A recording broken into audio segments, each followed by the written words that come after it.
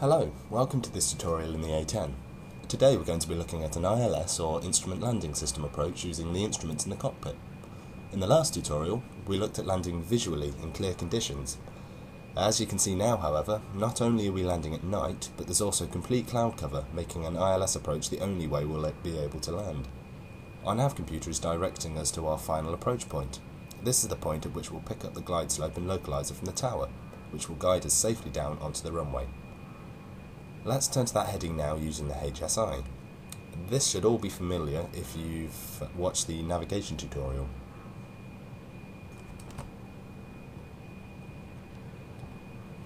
Once we reach the approach point, the ADI will come to life with two yellow bars, one horizontal and one vertical.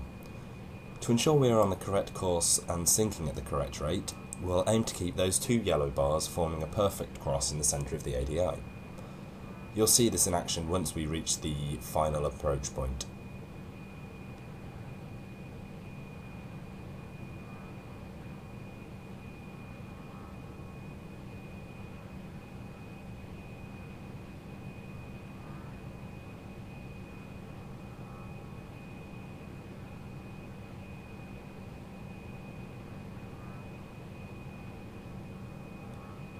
Okay, we're almost back on the correct course towards our final approach point now. And then we'll begin descending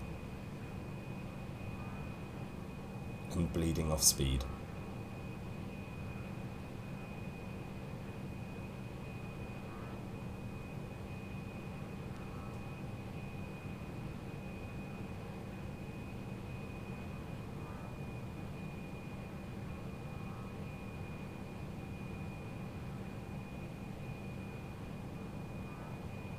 Okay, I'm going to make my descent now as we just turn towards our final approach point.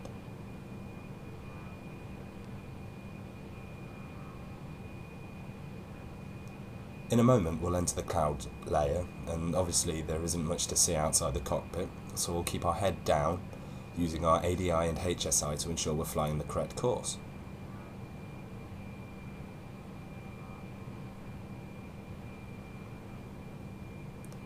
We'll use the altimeter to keep an eye on our altitude, along with our VSI and airspeed indicator to make sure we're not descending too quickly.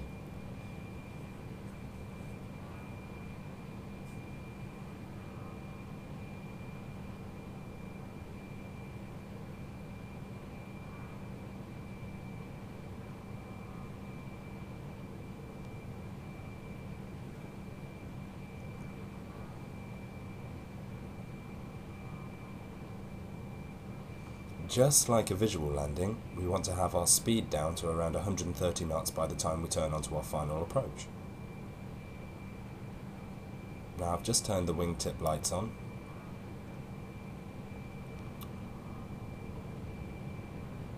And applied the air brake just to get our speed down a little bit.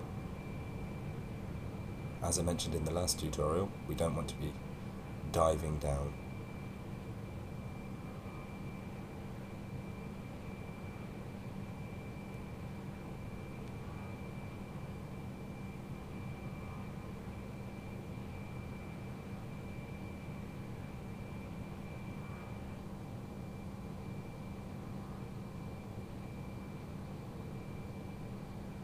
Okay, we've passed 150 knots, so I'll just dial in 15 degrees of flaps. Keep an eye on your speed.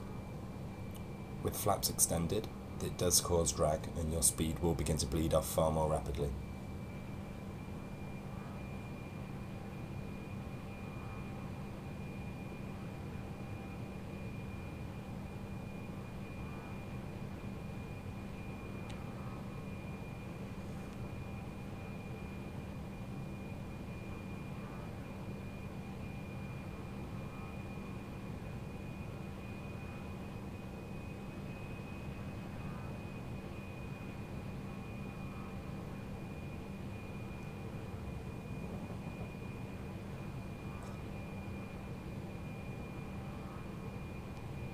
Dodge 1-1, control, clear for visual. Contact tower. Alright, we've passed the final approach point. Confirmation from the tower confirms we're cleared to come in, and notice the ADI has sprung to life with the ILS bars. I've brought our gear down with the G key and confirmed 3 green lights. So now let's get on the correct heading with the HSI first of all, and then we can fine tune with the ADI. I've engaged full landing flaps with the Shift and F keys. Again, trim accordingly and keep an eye on your speed.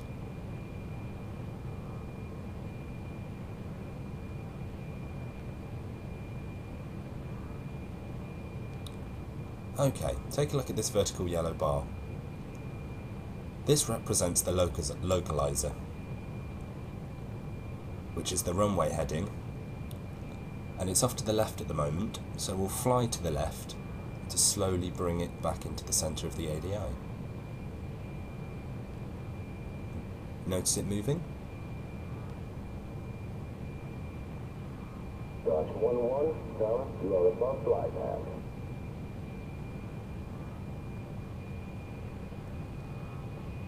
Okay.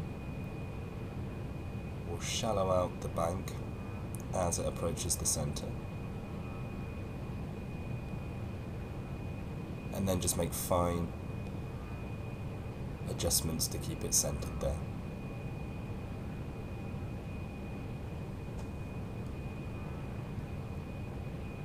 About there. Okay. Now we've got the runway directly in front of us, let's talk about our descent rate. This horizontal bar represents our glide slope. We keep our nose level, just like in a visual landing, and then we want to use small throttle adjustments to increase or decrease our descent rate.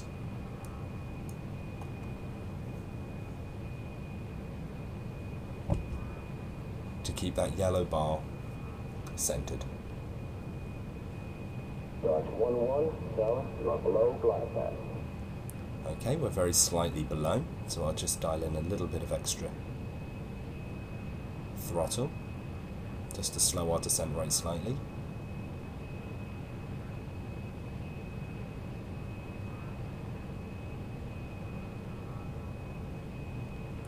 Keep an eye on your gauges. We can see the runway now, but don't fly for the runway. Use your gauges. Dodge 11, tower, you are on glide path. Dodge 11, tower, clear to land, runway 36. Okay, that's our final landing clearance, so we're clear to make our landing. Again, keep your head down, keeping those 2 yellow bars in the centre of the ADI.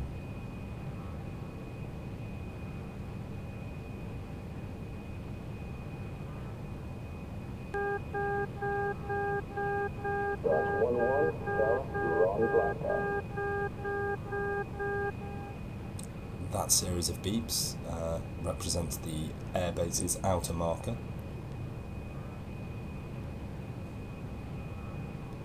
Dodge 11, tower, you are on glide path. As we cross the threshold, not the threshold, the perimeter fence, we'll get another more rapid series of beeps. Dodge 11, tower, you are on glide path. We're coming in nicely here. My head is still down in the cockpit looking at the ADI here. Glancing up occasionally at the runway just to... Dodge 11, tower, you are on glide path. See how things are going. Exactly the same as a visual landing. As we cross the threshold, we'll throttle back to idle. Tower, you are on glide path. And pitch the nose up slightly to settle the rear wheels on the runway first. Pitching back now. Touchdown. Lower the nose wheel onto the runway. And stamp on the wheel brake with the W key.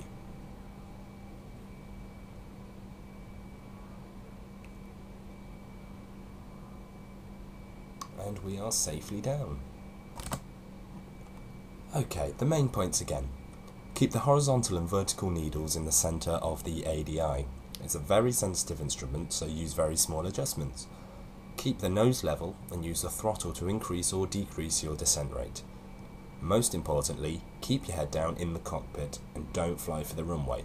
Use your gauges. The next tutorial will be on the A-10's mighty cannon and also rocket armaments. If you'd like to join me on that tutorial, I'll place a link in the description box below. Thanks very much, it's been my pleasure.